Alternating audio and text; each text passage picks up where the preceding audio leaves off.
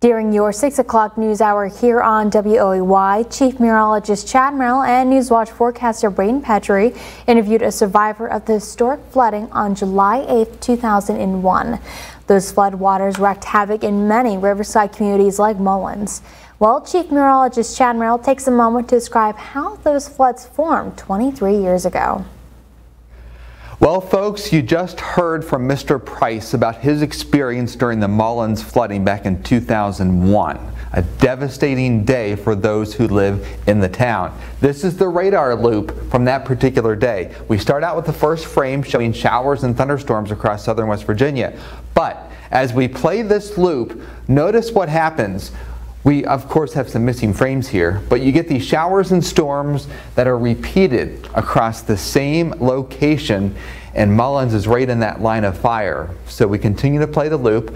There's the showers and storms, the date and the timeline, as you can see, July 8th, 2001. What we saw here was a training effect of showers and storms forming over the same spot. That repeated rain often results in flash flooding across any particular location. It just happened to be over Mullens, and these are the severe thunderstorm watch boxes that were in effect. Now, let's go and see the significance of the flooding. Summer of 2001 was Beckley's 13th wettest on record. July 2001 is still ranked as the wettest July on record in Beckley with 9.65 inches of rain. Beckley is the nearest airport observation that keeps records close to Mullens. July 8th, 2001 still has the daily rainfall record of 2.64 inches of rain. This is the surface map from the day of the Mullens flooding. We had a stationary front just to the north and a high pressure to the south. The high pressure was bringing the warmth and the high dew points, and the front was the impetus for showers and thunderstorms. The upper level flow shows a high pressure centered here across the nation's midsection. On the periphery of that high, we had winds coming out of the northwest aloft. That helped to generate the train of showers and thunderstorms that moved over Mullens.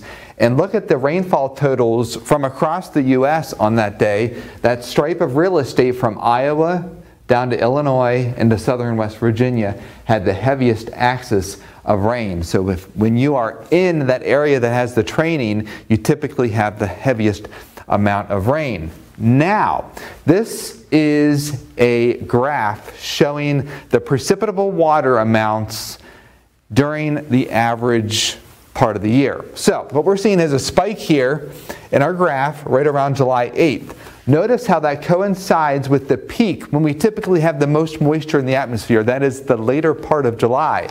So the stationary front lined up with the peak period of atmospheric moisture that we traditionally have across the region. And that's one of the reasons why we had so much rain in such a short period of time. So we are entering that period where we get those heavy downpours that can produce flash flooding. Now, the common denominator to this summer from 2001, the Pacific Decadal Oscillation was negative, and it has been for a while across the Pacific.